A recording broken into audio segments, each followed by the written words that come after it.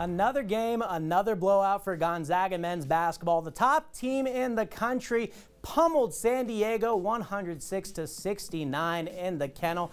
If it was inside the paint tonight, the Zags were straight up making it. In fact, they shot 66% from inside the arc, and they got started early. Timme with the spin cycle. Zags up 4-0 halfway through the first half. Hey, did you know that Jalen Suggs played quarterback in high school? Of course you did. And if you somehow did it, you can tell from that pass. 19-11 Zags in the second half. More nice passing. Timme just slicked to Suggs. 60-29, the score at that point. The second quarterback on the team, Corey Kispert, then getting into the action, and Anton Watson finishes that and hits him with the baby flex.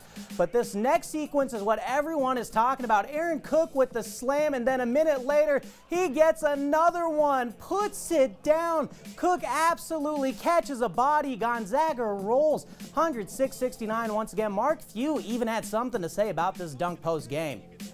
It's always great to see the bench ignite like that, and I think that shows you how much they care about AC and look. Also, I mean those were two pretty impressive athletic plays by a guy who's probably not any taller, maybe 6 foot. So I think that's what got us all excited.